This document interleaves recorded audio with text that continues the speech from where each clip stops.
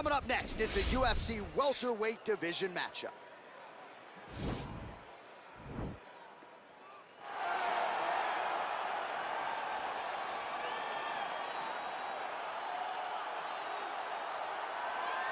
Well, it took him just over a year on the UFC roster to realize a piece of this UFC middleweight championship. He is the last style bender, Israel Adesanya, a guy you tried to bring in to emulate John Jones back in the day. Absolutely. You knew right away when you watch Israel fight that he has an ability to fight in so many different ways. If he's coming to play a part, he's going to play that part better than anyone else you can find. Yeah. It's because of the adaptability.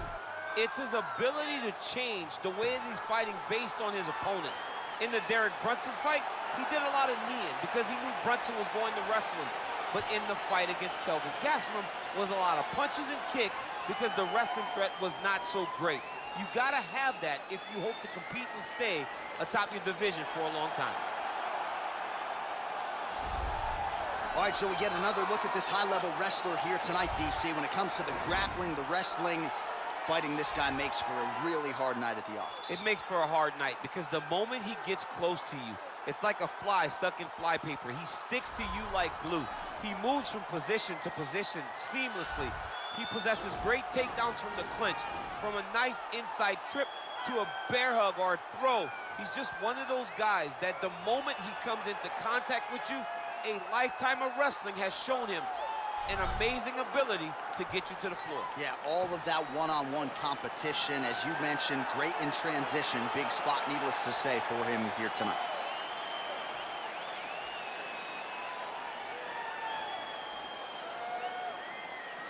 Our tail of the tape for this highly anticipated welterweight fight. Adesanya is 2 years his senior. He is the 6-inch taller party. He will have a 10-inch reach advantage. All right, now for the official introductions, we send it inside the octagon to Bruce Buffer. Ladies and gentlemen, this is the main event of the evening.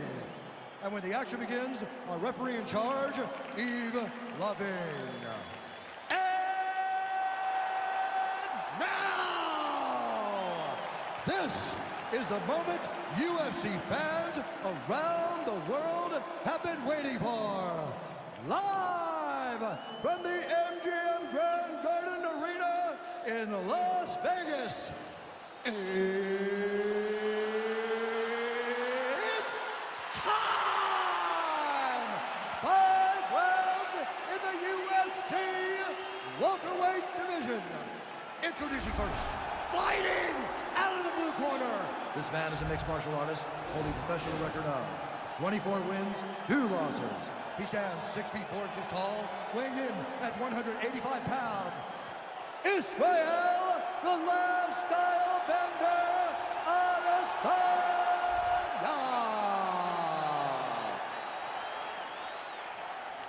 And now introducing his opponent, fighting out of the red corner. This man is a wrestler, holding a professional record of 24 wins, 1 loss. He stands 5 feet 10 inches tall, weighing in at 155 pounds. Fighting out of Makhachev, Russia, Islam Makhachev.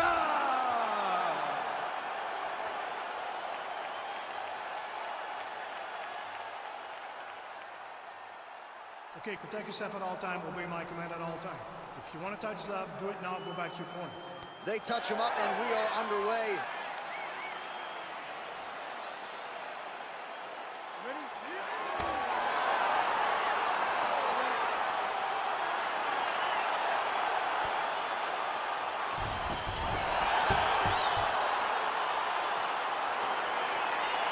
The fight is now underway. On one side, you have a fighter who does everything well, taking on a true grappler on the other side. It's going to be interesting to see how long he can keep it up with.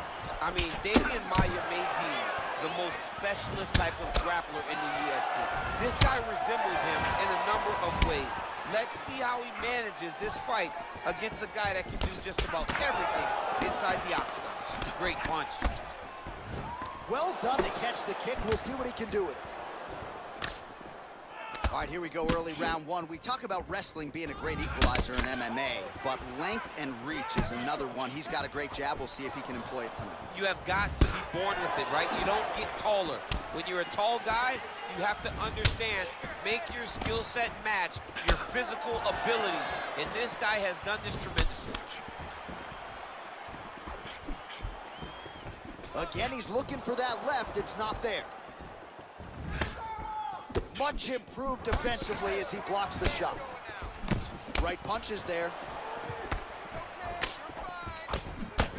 Nice punch there by Adesanya. Oh, big head kick there.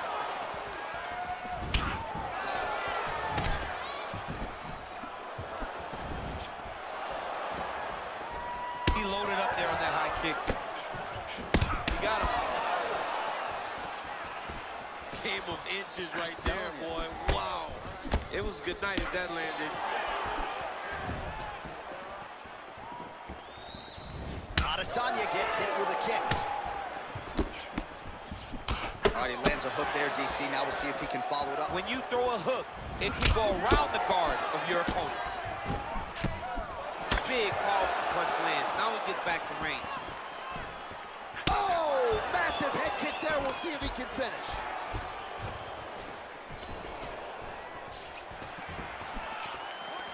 Oh, wicked nice leg kick there, DC.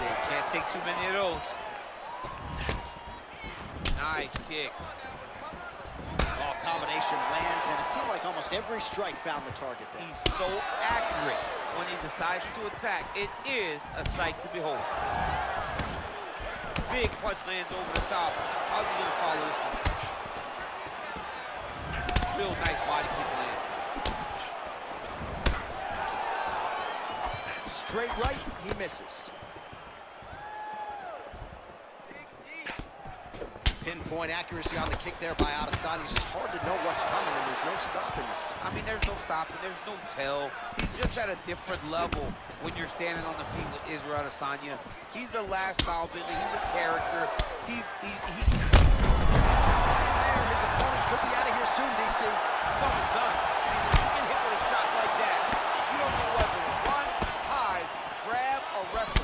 He's confused. He's as confused as he was on his first test in elementary school.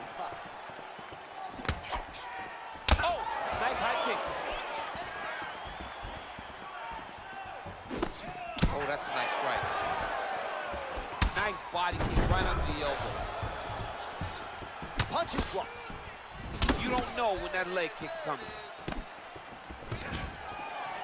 So he stuffs another takedown there. He talked to us about how hard this training camp was in terms of the defensive wrestling, but he certainly put in the right work. He did a great job of recognizing the threat, understanding that he could not allow his opponent to get to his hips. He never allows his opponent to get to his hips, and because of that, he's been safe. So we pull up the numbers here. 45 total strikes have landed for Israel Adesanya. Well, we talked about his reach advantage off the top. Made good use of it there with that punch, DC. Well, we'll see if he can turn this defense into offense, but he's doing a great job blocking shots. Over the top. This fight's going to be over, DC. What a great way of mixing up his attack.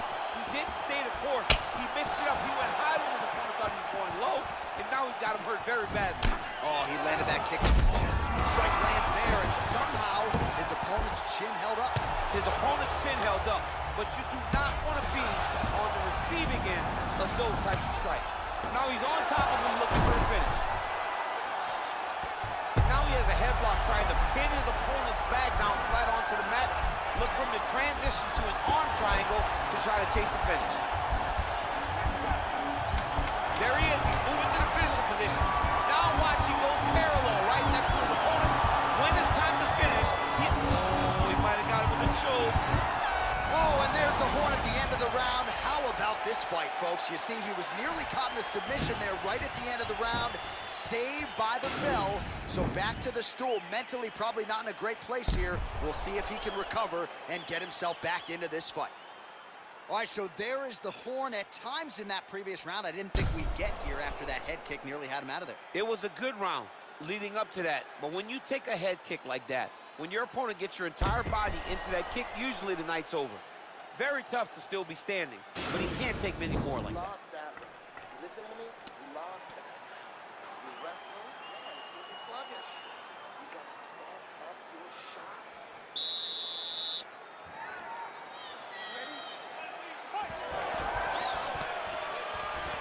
Adesanya's strike attempt there is blocked. Oh, body kick attempt here, it's no good. Oh, nice slip there to avoid the punch by Adesanya. Just out of range with that left hook.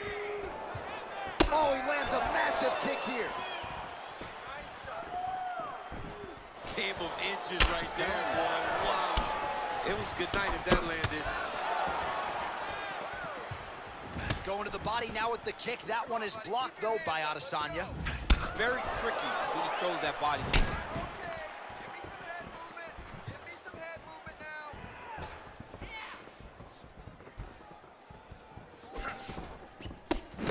Just misses with a left hook there.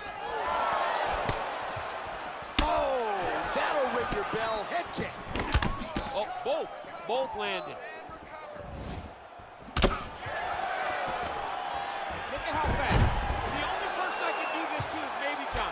John, there's a weight difference. I don't know if you know jiu-jitsu much. You miss. All right, so he's got his head here, looking to set up the guillotine choke now. Oh, he's stuck in the guillotine. Oh, we're getting a finish here. And this might just be a matter of time. Bottom fighter trying to control. Wow. Now it's his mount. And now he's attempting to choke.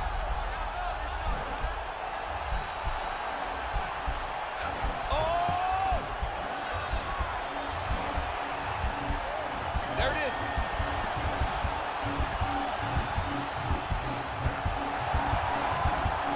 Getting tighter.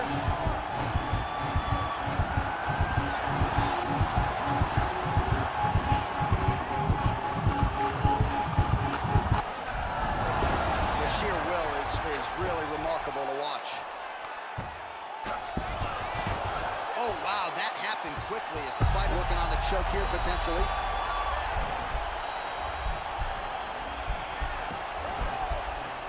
Oh, he's got a choke. He might get a finish here. Oh, he might have got him with a choke.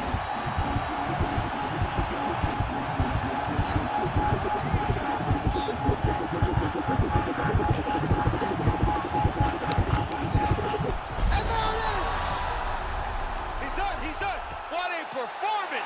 Yeah, great job executing the submission in that fight. Really strong work. You can see the years of repetitions in the gym to set it up and ultimately get the tap there. Great technique to set up the finish. All right, let's take a look back at the replay as he gets it done by submission tonight, champ. He was able to get the fight to the ground exactly where he wanted it. Eventually, his opponent gave him an opportunity to get a submission. He did that, and he should be very proud of the work he did tonight in the octagon.